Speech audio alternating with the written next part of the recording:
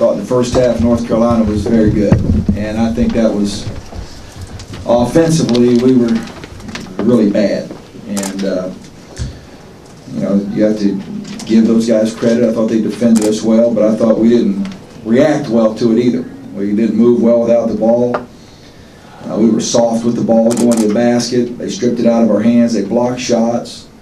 Then we had good shots, couldn't make any of the good ones.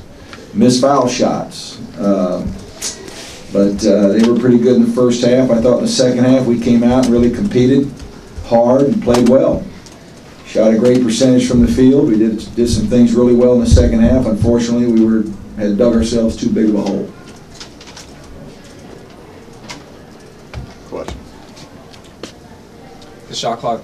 There were a couple shot clock violations early on. Was the team just? Did it take them a while mentally, I guess, just to recover from that big run by North Carolina early on? No, we just have to execute better. And one of the five guys might want to look up and see how much time's left on the clock, especially my point guards. And that's not very good. And it happened more than once. So that was part of all of the things we seemed to do poorly in the first half. Is there an energy thing or intensity or something in the first half? Or just any idea at all to explain it? No, I just think that you know, we just got off to a really slow start. We got to the foul line early, missed foul shots right to start the game. We had a couple good looks early, missed those. You know, maybe sometimes when you got a young team, maybe they drop their head a little bit and start to get unsure. And so it just kind of steamrolled there, I thought, in the first half. I did like the fact that we came out to start the half and we had, you know, great competitive spirit.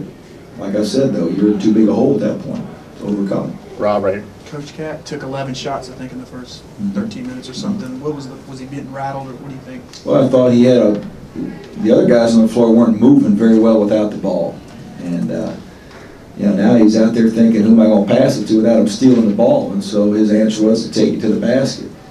And you know, we still have to execute our offense better. You know, just a couple of nights ago, we played against a really good Florida State defensive team. We're moving without the ball. Their pressure really doesn't bother us. Here we come a couple days later, and now we seem to just stand around, and it puts a lot of pressure on the ball handler at that point to try to make a play.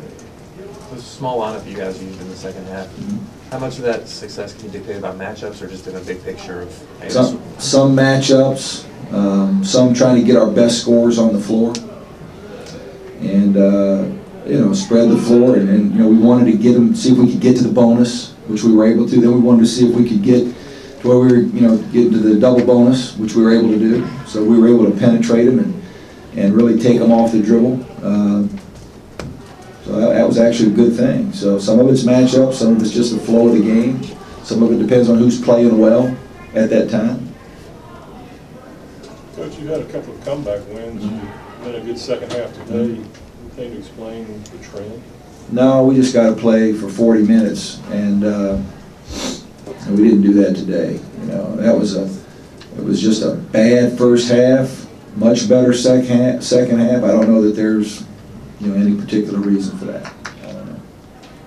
Coach State shot 65% in the second half. The drive penetration, is that something we need to continue this year? You think at times, yeah. Now we still need to be able to have our forward score. Like today, Kyle just struggled. You know, for a young guy, that was. I haven't really seen Kyle struggle like that. And, you know, we all have them. He had one today. Could not get the ball in the basket. But we still need those interior guys to score some too. But we were able to get to the rim with our perimeter players, so we just stayed with it. We just kept trying to attack at that point off the dribble. Desmond May was talking about competing for the second half. Obviously, he led the way himself. Is there something that you can build off of that, just the way Desmond competed like that? I don't think it was only Desmond. I thought in the second half our team did a much better job. We showed a lot of spirit in the second half. We just looked dazed in the first half. We looked like a dazed team. It's a good time to have the week off, you think? Oh, I don't know. I'd like to play tomorrow, really, to be real honest. Which you can't, so we'll see. When you talk about dazed, looking like a dazed team, is that the product of a young team coming in here for the first time? The rivalry, the atmosphere, you maybe getting caught up too much in it, maybe? Maybe, I don't know. You know, we've been on the road in tough places and played well. And so, I don't know about all that. You know. We are a young team, but, and I think that they're very talented. You know, I know, Royce kind of said maybe this wasn't as, you know, from a talent point of view, not one of his more talented teams, but I see size, length, good ball handling. You know, Page and McDonald can make threes. You know, they're getting better. That team right there is getting a lot better right now. What did they do to take TJ out of his rhythm until about 7 or 8 minutes? I think they just turned around and tried to deny him the ball. And we didn't do a very good job of, you know, reacting to that. Matchup-wise, does UNC match up better against TJ just with the players they have? I think if we move better without the ball, we'll be all right. So I think they're very good. They did a great job today defending him, but I think if we move a little bit better, I think we're going to be in a little better shape. You guys good? Thanks. Josh.